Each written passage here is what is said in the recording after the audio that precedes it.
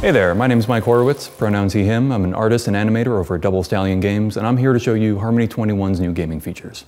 Okay, so now I'm going to show off some of the solid drawing vector and brush tools that Harmony has. So over here on the window, you can see that we have a variety of different options available, whether it's solid or whether it's textured. And with Harmony's features, you're able to actually add pressure sensitivity, depending on how hard or how soft you push down on the pen here, you're able to reflect that on screen. The pen tool has a lot of other features as well. With the pen tool selected, I can draw lines, set up different shapes, and then by selecting them, I can also change the texture after they're being drawn. That could affect how they're tapered, that could affect the texture that's being applied to them, and it can even allow me to change the shape of them by selecting different points along the drawing and manipulating them like this. So in Harmony, when using the brush tool, you have different options for how much or how little sensitivity you need in order to draw the lines that you want on screen.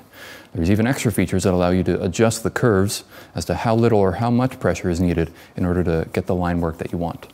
So Harmony has onion skinning features as well, and these let me look at the frames before and after the drawing that I'm working on.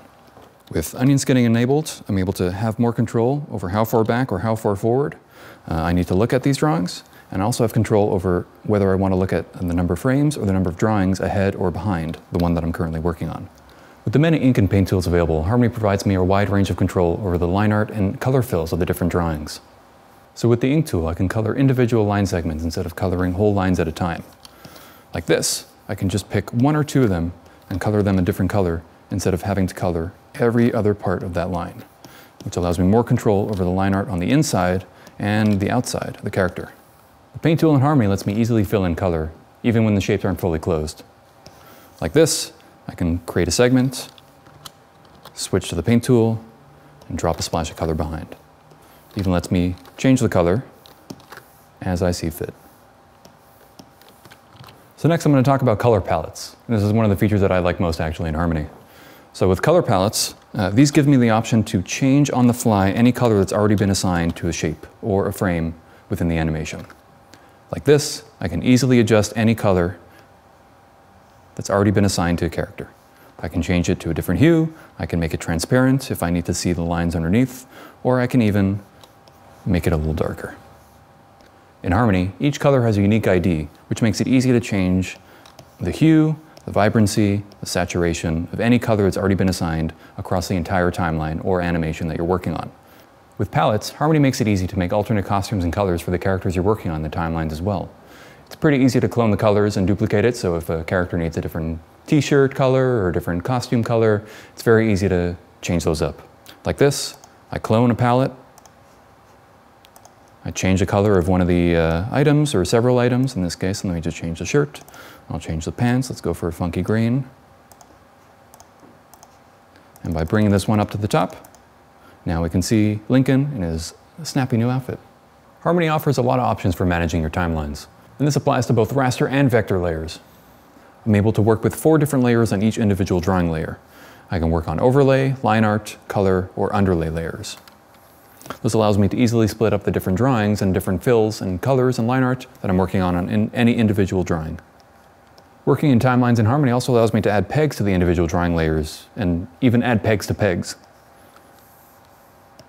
This allows me for way more control over how things look, how things move, and how things act within each individual Harmony timeline. That pretty much covers timelines. Now let's go over game bones. So with game bones, it allows a lot of versatility for individual drawings. Instead of having just one drawing and substituting it for another whenever it needs to change that much, game bones allow us to flex it a little bit, move it a little bit back and forth. Let's try adding a game bone to Lincoln's arm and see how that works out. So here, I'm just going to set up the base, set up the bone to the articulation point, and set up another one. I can change the range of influence here. And with that, we have our game bone all set up. Now let's see how it works. So here, I can grab any one of these settings here, any one of these points, and I can move it around like that. This makes it an easy way to manipulate drawings in a way that doesn't require so many new ones to be made every single time. I can also change the area here, how big or how little it influences, and I can always reset it back to 0. I can also switch between drawing substitutions while using game bones. This way, if I'm moving a drawing and it starts to get a little bit close to a new drawing, I can always just switch that one for a new one. Going into Drawing Substitutions, finding the one that most closely resembles the new position, and then switching it up to match. Switching between frame-by-frame animation and game bones offers a lot of flexibility over a character's entire range of motion. Super helpful. So one major advantage of game bones is that it gives us more flexibility with less drawings so that we can offer a wider range of motion for our characters without having to overload the sprite sheet with too many drawings. This way, our buddy Lincoln only needs a few different drawing substitutions, and the rest of the movement can be handled by the game bone here. Just grab that little node, hey, make him wave a little bit, and there you go. So one great new feature with Harmony 21 is the ability to add skins to characters and animations. This lets us easily switch between different clothing, different accessories, different facial expressions, even different hairstyles for characters using the same set of animations and nodes. So with character skins and our buddy Lincoln here, who needs certain tufts of hair on certain sides of his head, he can easily switch between the left and right facing variants by substituting the different skins that we have set up already.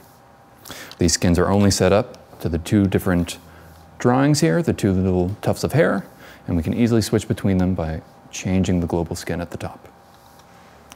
And that's it for the overview of the animation section of Harmony 21's new gaming features. Thanks for watching.